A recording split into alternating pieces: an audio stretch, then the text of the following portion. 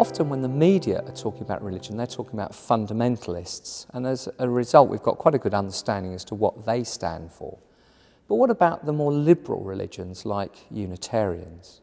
To help answer that, I spoke to a Unitarian minister at a World Congress of Faiths interfaith event and asked him what his definition was of a liberal religion.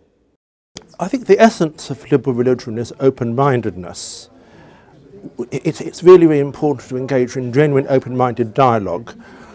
The opposite of liberal religion is dogmatism. Because we can't attain absolute certitude in this life, we must have that open-minded attitude, and I think that carries over into interfaith dialogue. It's interesting that 4 of the secretaries of the World Congress of Faiths have been Unitarian ministers, so I think Unitarians have been long engaged in interfaith dialogue and cooperation. That is the way to build global harmony and a peaceful world.